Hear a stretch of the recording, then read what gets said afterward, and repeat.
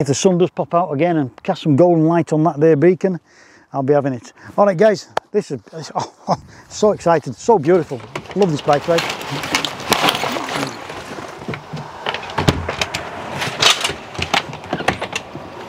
Kia ora guys, welcome back to New Zealand. Got a beautiful day outside.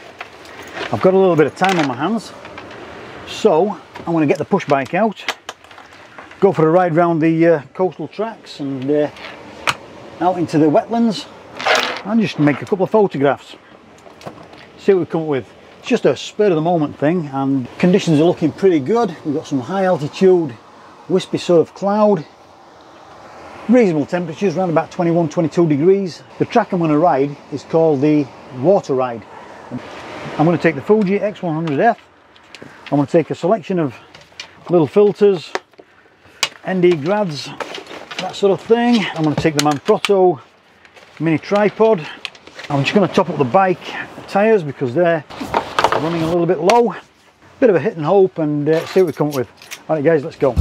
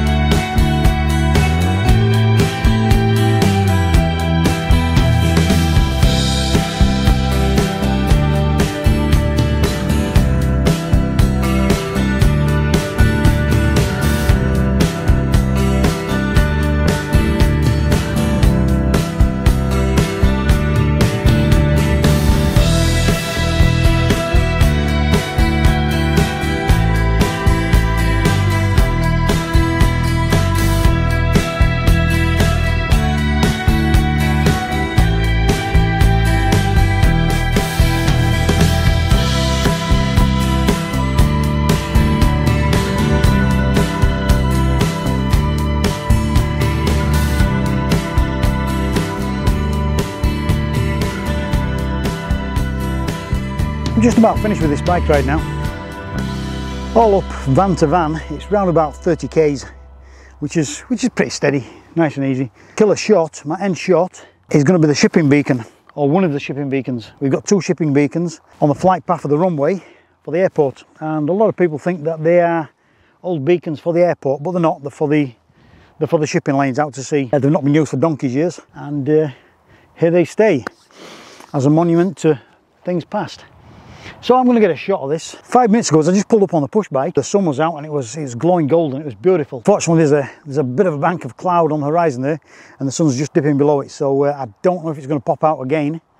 With a bit of luck, it will. If not all is lost, because we've still got a little bit of milky light on the subject. We've got a lot of high altitude wispy clouds above the beacon and all around actually. And I think once that sun drops below the horizon, they're going to light up quite nicely. I say this all the time and it fails, but today I'm positive. I'm going to get set up. We're probably about another 20 minutes, half an hour from sundown, red sky. If the sun does pop out again and cast some golden light on that there beacon, I'll be having it. All right guys, this is so excited, so beautiful. Love this bike ride. So it's quite milky as that sunlight at the moment. So I'm just gonna crack off one frame. I'm thinking the killer shot is going to be the sunset shot, because those clouds are going to catch on fire big time, I reckon. But this will make a nice shot. That's quite nice. Nothing spectacular at the moment, just waiting for a bit more sunlight. This is the first time I've used the Fuji X100F for quite a few months actually. I've been using the film camera, the Bronica, for quite a while. I've been enjoying that, but tonight fancied a little bit of X100 stuff. The shots I'm getting so far, it's just reminding me really how good, how flexible, how versatile, how reliable this little bad boy is. It's an absolutely stunning little camera, and you know, you get instant feedback, so you know you're onto a shot. So the sun's just dipped down over the horizon, and I am now just waiting for that sky to light up. I'm pretty confident it's going to do actually. I mean, it looks nice. Looks nice now. Taking the odd shot here and there, and it does look absolutely beautiful. I've just come around the other side of the beacon a little bit, just because we've got better cloud action going on that side. Not long before we get some clouds lighting up. Fingers crossed. Yeah.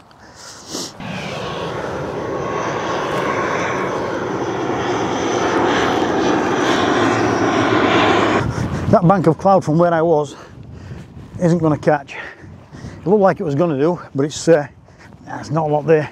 So I'm making a mad dash to the far side of the beacon to look back towards the southeast, because the southeast, as you can see there, there's a little bit of colour. That little bit of colour will just finish this shot off quite nicely. Conditions change, you've got to change tack. Well, from this side as well, I get the other beacon, the smaller beacon, in the shot as well, so that's quite nice. So I'm going to work fairly fast now, because that change of position has messed me about a little bit. Oh, I tell you what, that is looking glorious. Because as well, from this angle, I get a little bit of Napier Hill in the shot too. And there's a few lights from the port and a few lights on the hill now starting to go on. And that sky above the beacon is starting to colour up very nicely. I love it. Good move coming this side. So everything for a reason, guys. Everything happens for a reason. That is looking beautiful, guys. ISO 100, 6.5 seconds, f11. And that is lovely. That is so nice. All right, I'm loving it. I'm loving it. Absolutely, that's a banging shot. That is an absolutely banging shot. I'm just going to move around a little bit. The red band of cloud on the horizon there just seems to be arcing around the top of the beacon. So I'm just moving around a little bit and making that arc round absolutely beautifully. Okay, again, another shot. 6.5 second exposure. Love it. Absolutely love it. Oh, that is glorious. That is absolutely, that's a spectacular shot. I love it to bits. Oh, it's beautiful. that is a wrap. That's more than I could have hoped for, actually. Until next time, be safe, be well, be happy wherever you are in this beautiful world. Just a prisoner.